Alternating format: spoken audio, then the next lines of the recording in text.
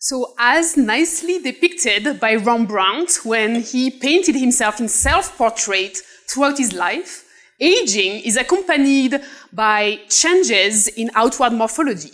But it's also associated with decline in physiological function and many diseases. If we take the brain as an example, high cognitive function, such as memory or speed of processing, dramatically decrease with age. And this is accompanied by an increase in neurodegenerative diseases, such as Alzheimer's and also stroke.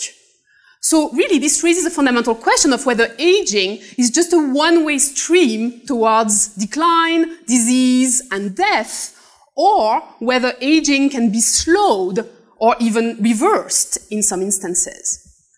And in the past 20 years, the aging field has truly emerged, and it is now pretty clear that aging can be slowed and in some instances reversed by mutation in specific genes or changes in environmental factors.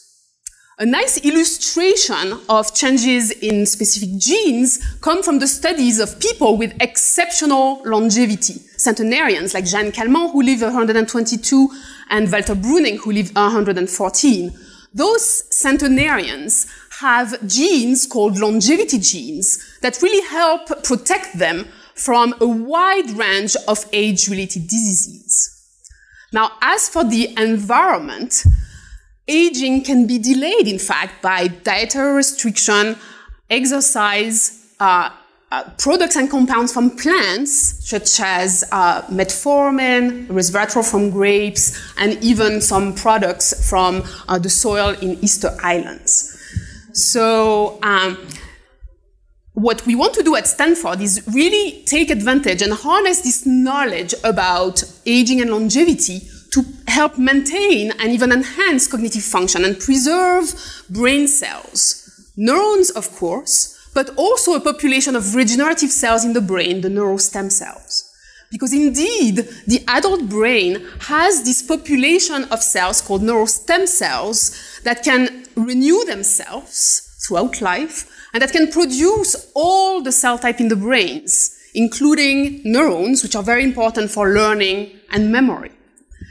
So a key question that we ask is, what is the role of longevity genes in those neurostem cells? And what we found is that genes that are found in the centenarian, one of them is called FOXO, can act to preserve the pool of neurostem cells and help maintain them throughout life, their self-renewing property, as well as help them make new neurons, again, throughout life and preserve this ability. So this really illustrates how longevity genes can be harnessed to tap into the regenerative potential of the brain.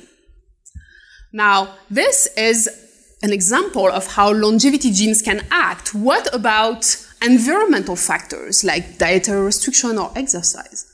Well, what we found is that dietary restriction, environmental stimuli do not act directly on the genes themselves. They act, in fact, on what packages the gene. It's called chromatin, and it's a way to make genes more or less accessible. And what we found is that environmental stimuli modulate this chromatin, this package, to make genes more or less accessible and mediate long-term changes in stem cells, in the organism, and even possibly in the next generations of descendants. So that's what we have shown so far. What's the future? Well, at Stanford, we're very interested in taking advantage of the revolution that's taking place in technology to probe in a high throughput, ultra high throughput manner, genes, chromatin, proteins, and even metabolites, and to apply this, to leverage this to human health. In parallel, we're very excited to pioneer new model system, experimental model system that lives short, such as this African killifish, which is a vertebrate like us, but lives very short so that we can test very rapidly all those genes and compounds that we can identify. And with leveraging all the discoveries on aging, longevity, stem cells, new technologies, and new model system, we're really hoping at Stanford to transform our understanding about cognitive health, neurohealth, and also about neurodegenerative diseases. Thank you very much.